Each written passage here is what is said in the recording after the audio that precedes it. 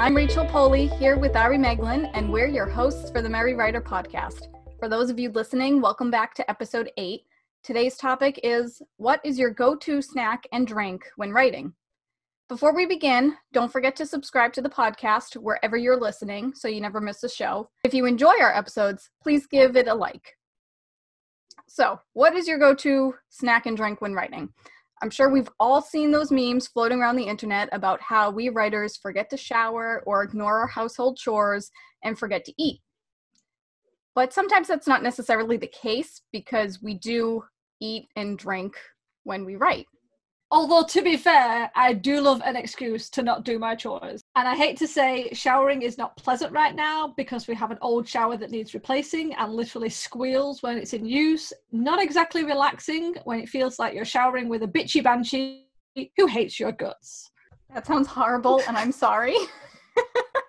Oh, it really is, like so high pitched as well, and it just gets louder and louder, and you're sort of like really like washing your hair really fast. I've got to get out of here. It's awful. It's so awful. I'm gonna end up hosing myself out in the garden just to stop from dealing with it.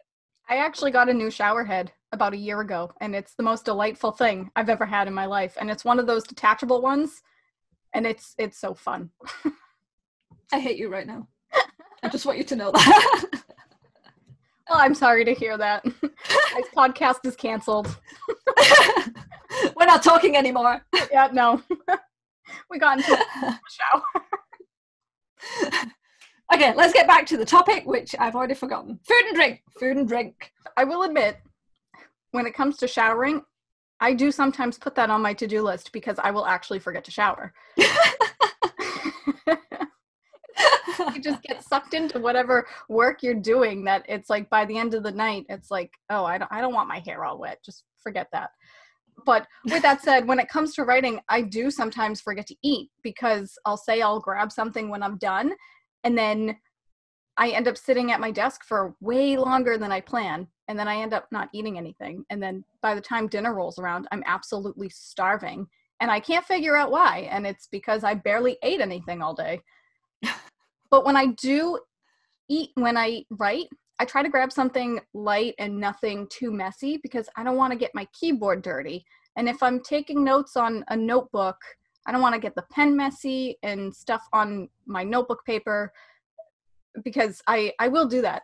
I'll get stains all over my notebook. I'll spill my coffee. 9 times out of 10, I try not to eat when I write. I know what you mean because I'm not a big fan of crumbs everywhere, and I will spill crumbs everywhere if I'm not careful. So I'm very careful about what I pick for my snacks, and I have moments of trying to be good. And I say moments and not all the time because that doesn't happen. And it's when I have what I call veggie snackies, and that will usually consist of carrots, bell peppers, cherry tomatoes, all cut up, easy to just kind of dip into, snack through the day. Obviously it's a little bit like wet, so always make sure I've got a towel around so I'm not putting, fruit and veggie juices on the keyboard. That sounds horrible, doesn't it? This is going to be a very giggly episode, people. I know. My partner's figured out how to make roasted tamari almonds, mainly because the almonds are really good for you, but I hate the taste of almonds normally, but when they're coated in tamari I kind of go crazy for them.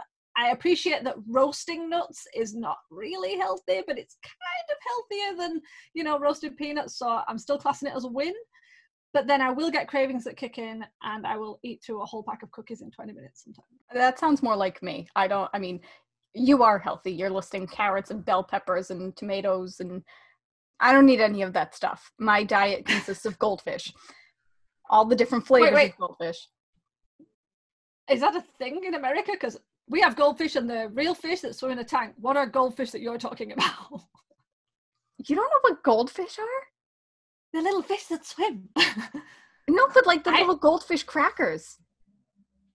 I don't have that. I don't remember. We've had little like fish and chip crisps that were years ago. I've never even seen them for ages. I don't think we have goldfish crackers. I don't think that's a thing over here. I might be wrong. We'll have to ask all the British listeners if they know what you're talking about. But I was like, you're eating goldfish? No, not like real goldfish. You've never seen these before? No, I don't think we have those. Oh my gosh. This is my favorite.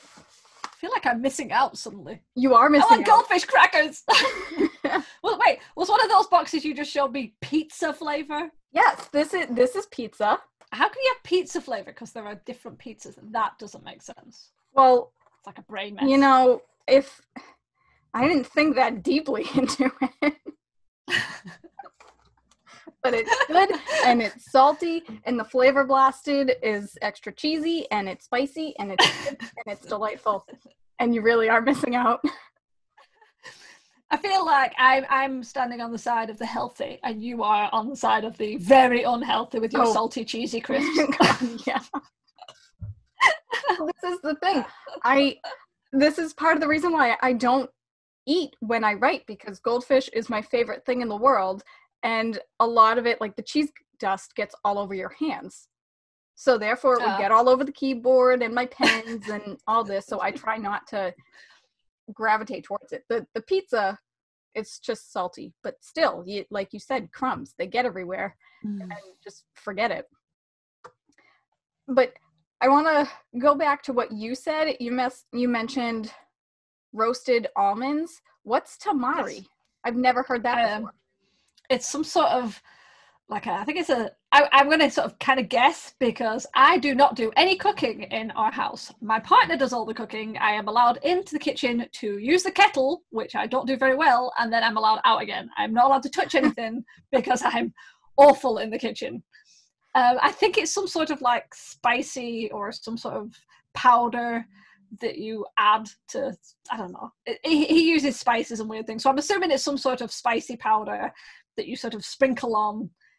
I think. I don't know. I don't watch him do it. He just does it and he tells me about it, and then he gives it me and I eat it, and that's how our relationship is. He gives me things, I eat them. Hopefully it's okay. I don't know. Well, that's how I do like spicy things, so that does sound good. Although I don't like almonds. No, I don't. There's a horrible taste to almonds, but when they're covered in tamari and they've been roasted, they are the nicest thing. You can eat, if you eat them when they've just come out, they're quite soft and they taste really nice, or you can wait till they've cooled and they're really crunchy, and the horrible almond taste is gone and you've just got the nice tamari taste. Seriously, they are so nice. I got so addicted. So yeah, and again, they're not that healthy because they're roasted, and roasted isn't apparently the best way of having nuts, but almonds are good for you in some way, so I'm classing it as a compromise. That is a good compromise. And also you mentioned fruits and vegetables, so I think you've got your bases covered, I'm pretty sure. Meanwhile, I'm over here eating goldfish and oh, Doritos. I do love Doritos. I have heard of them, see? Yeah, very good. Yep, that's good. Doritos are so good. Oh man. That is another one. Cheesy dust all over the fingers with Doritos. And you spend all the time licking them off. Yeah. I know. You can't get any writing done that way. No. Pretzels are a good snack, though. See, I've never had a pretzel, because, again, that's a thing that's mostly over in the US, I think. I don't see them over here. I think there probably are. There's a lot of things from the US that have come over here, but I don't see pretzels anywhere. So, and they don't look very nice to me. They're like a big knotted thing, aren't they? They don't look appetizing. There's no chocolate on it or anything, or cheesy dust. No, they're chocolate-covered pretzels. Oh, I must have missed those. Those are really good. We should probably have had our lunch before we had this episode recorded, because I am starving right now. Well, I just downed my third cup of coffee. So let's get into that. Food aside, if I'm really hungry but I don't want to get anything all over my writing, I'll just have a drink, because coffee does fill me up, which probably isn't a good thing, especially since I drink so much of it. But yeah, I'll grab a cup of coffee while I write, or I usually drink seltzer water. I call it soda water. Is that just fizzy water? Is that what you guys call fizzy water? Yes, yeah, fizzy water. Using all these weird words. It's like fizzy water. I was just going to say, we're learning so many new things this episode. We're getting nice cultural differences between the UK and the US. But yes, I drink fizzy water. I'm going to have to start calling it now. Fizzy water. I like that. But also, it depends on the season for me, because I like warm drinks in the winter and cool drinks in the summer. I mean, I live on the East Coast. The weather is always fluctuating, and it could be below 0 degrees. It could be the dead of winter, and people are still walking around with iced coffee. That is not me. I need warm when I'm cold and cool when I'm warm. That's the healthiest I get is probably my water. That's it. That's something. That is something. Yeah. I had a run of drinking just water. Now, I have to say I hate fizzy water. I don't drink anything fizzy. It's just horrible for me. So I have normal tap water. And I'm one of those horrible people that likes it at room temperature. I don't like ice cold water. It has to be like warmed to room temperature. It's like, and everyone's like, ugh, but that's what I like. But the drinking of water did not last. And now I'm almost exclusively drinking cups of tea. And I try and limit that to about 4 cups a day. And it does not always work. And what you said about how where you are, the temperature fluctuates and you have hot drinks in winter. No, hot drinks in summer, cold drinks in winter. Well, I'm British. So we just drink tea the whole time. Hot, cold, it doesn't matter. You have to have a cup of tea all the time. You may have the odd cup of water or sparkling wine or whatever people drink. But we always have to drink tea. So it's roasting outside right now, and I've already had 3 cups of tea, and I haven't had any water. So you should go get a glass of water. And then wait till it warms up a bit. Yeah. Honestly, no, I agree with that though, because I don't like anything too cold either. I like my water warm. I don't stick it in the refrigerator or anything. I leave it outside on my desk. I have a shelf underneath my desk, and that is just filled with all of my soda water bottles and goldfish. Instead of stacking notebooks and actual work items, that's where my stash of drink is. Actually, I have to go back because you mentioned, was it iced coffee? This is another weird American thing that you guys do where you ice your coffee and you ice your tea, and it just, we're just over here going, what the you know, it just seems so weird to us. I appreciate it's probably one of those things that's crept over into London. They're always trying weird stuff. But where I was brought up and in the north of England, and now over in Northern Ireland where I am now, it's like, yeah, you wouldn't find people drinking iced coffee and iced tea. They'd get looks, lots of looks, and then possibly run out of the village. That is a possibility. That's kind of great, actually. Iced coffee is really good. I mean, as I said, I won't drink iced coffee in the winter like a lot of people here do, but it is really good. Tea, hot tea or iced tea, I don't really like tea. I never got into it. I know. Blasphemer. I know. My entire family drinks tea, but I don't like it. I never liked the taste. Most of the time I can't even really stand the smell. Coffee is my drink of choice, and that's it. I wish I liked tea. And people say, drink this certain tea before bed if you're having trouble sleeping. I'm like, no, I don't like that. Oh, no. There's a lot of these like fruity teas or flavored teas or anything. No, we don't deal with that either. The idea is it's black tea. And by black tea, I don't mean that you don't have it with milk. It's just the type of tea is black tea. Now, my partner, again, he loves his green teas, he loves his red teas, he's had white teas, all these different flavors, all these different fruitiness and all things. And it's just like, that's not tea in my eyes. That's just weird. And it smells funny. And he has to use special strainers to get, oh no. It's like, just get a tea bag, pour the kettle water, it's fine. Simple, easy, none of this odd tea. No, we just stick to normal tea and it's fine. That's what I like. Well, that's the thing. We have so many different teas in my house. We have green tea. We have all those flavored different teas. We have regular tea. I've never heard of red tea or white tea. I have no idea what those are. And then we have tea bags with the string on it. And then we have pillow tea bags. I don't know. It's confusing. I'm like, just give me a cup of coffee. I put the coffee grounds in. It brews. I put cream in. Boom, done. And it smells good. I will disagree with that. It does not smell good. Coffee smells awful.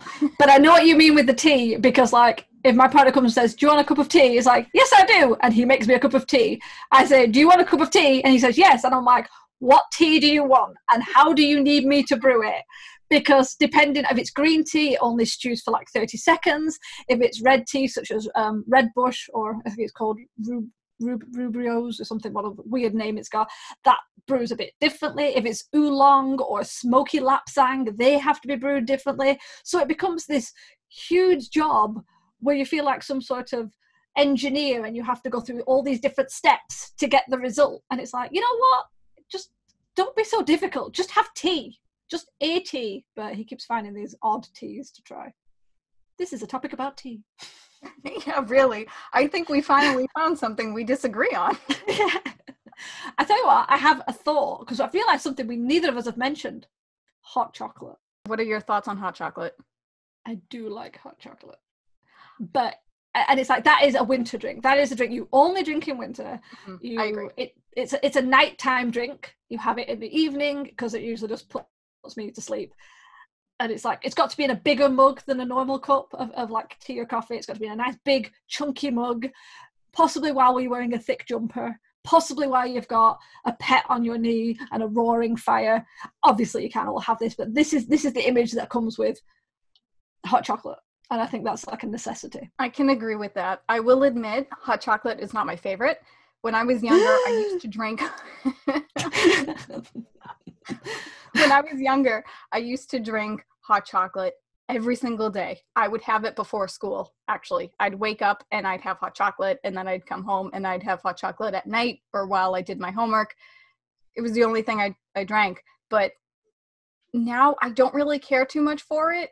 I don't like hot chocolate that much, except this past winter, the kids I babysit for, they had their parents bought some sort of brand of hot chocolate, and it was the most delightful thing I've ever had, to the point where I went to the store after babysitting one day and I bought a tub of it, and I drank it all this past winter.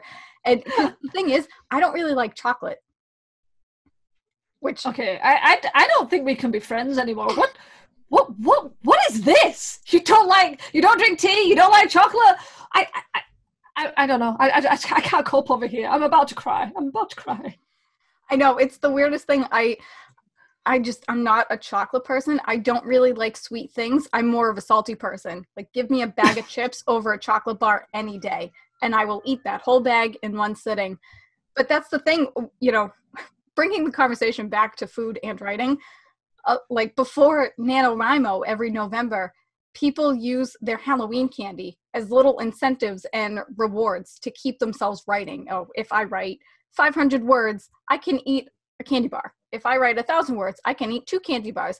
And people do that, and I'm like, I don't really, that's not an incentive for me. I don't think I have the patience or the willpower to say, once I've done X, I will have, Y treat. I think it would just be, I'd start with that, and then I'd be watching it. And I'll just have a little bit now, just to, I've written 10 words, that's got to be something. And then suddenly the whole chocolate's gone, and I feel sick, and I can't carry on writing for the day.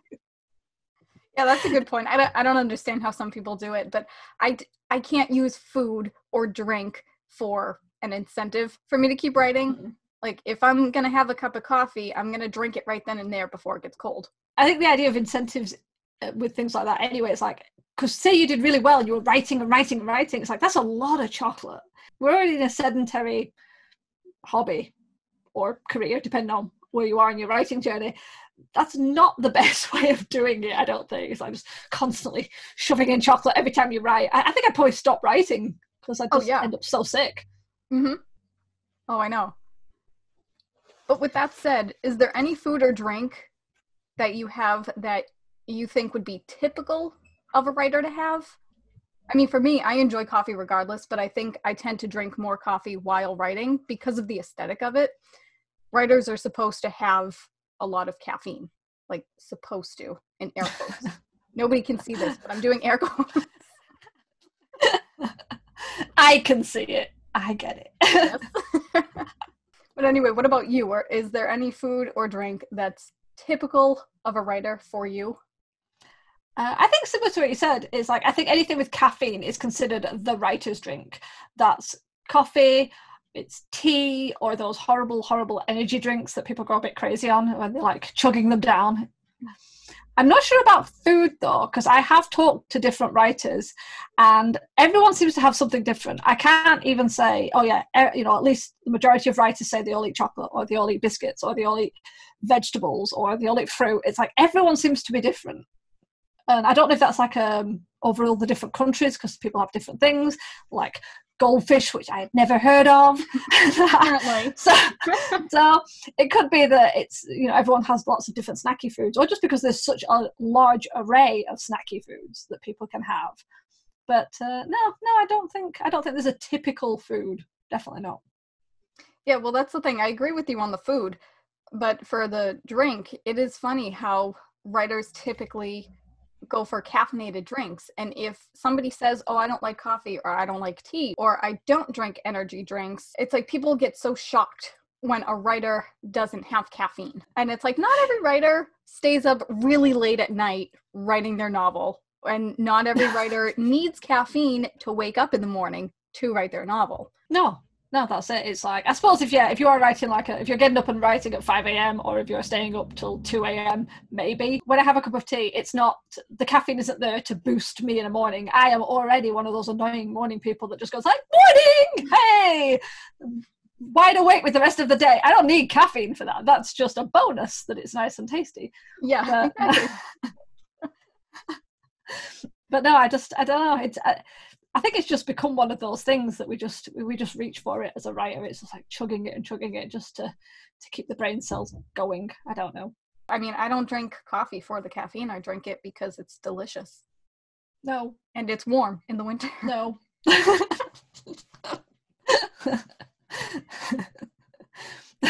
It's stinky is what it is. It's stinky. It looks like tar. No. It's so stinky. Tea is stinky.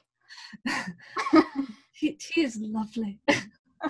Don't get me wrong, I add lots of milk and sugar, so I'm kind of like, I get rid of the taste of tea with sugar and milk. So, see, not healthy at all. But you're still getting your fruits and veggies in, so that's fine. Yes, although I haven't done it for a while, so I don't think I can claim to be as healthy as I used to be because I haven't had. Although actually, no, I can. The reason I'm not having veggie snackies anymore is because of the lockdown. While the supermarkets are doing a lot better, getting fresh fruit and veg has become more difficult because it's the sort of thing that goes out really fast and they're just not getting the same quantities they used to. So I'm blaming the lockdown. That is the reason I have become a lot unhealthier. Yeah, that's it. We're going with the lockdown. I mean, to be fair with the lockdown, like I've been buying a lot more junk food because they keep longer and there's things that I like. Pop-Tarts. I've been on a Pop-Tart kick. Do you have Pop-Tarts over there? We do have Pop-Tarts. Okay. And can I say, how do you people eat them? They are so sugary. I mean, we don't have the plain ones. It's like the chocolate ones or ones with like a white icing and lots of sprinkles. But you eat them and it's just like biting into raw sugar. I honestly can't understand how people can eat them. It's like, it makes your teeth itch. I know. They're so gross, but they're so good at the same time. See, Pop-Tarts. I can have Pop-Tarts while I write because they're not too messy. I think guys crumble quite a lot because I would probably bite in and then drop a piece and they'd be like jammy on the inside. Well, see, I have, I'll put it on a napkin and then I'll break pieces off. I won't actually bite it. See, I'm thinking up here.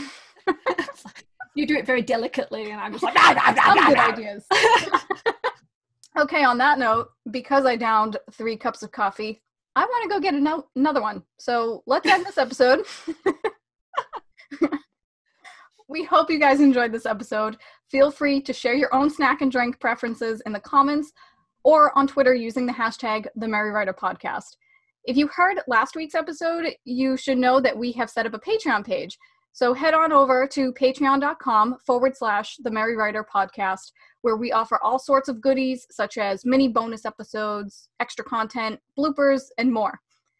Tune in next week for another episode of the Merry Writer Podcast, where we ask all the right questions. Thanks for listening. Bye. Bye. This podcast is brought to you by Shiny Objects. We're easily distracted. The music, titled Inspired, is by Kevin MacLeod, licensed under Creative Commons 4.0.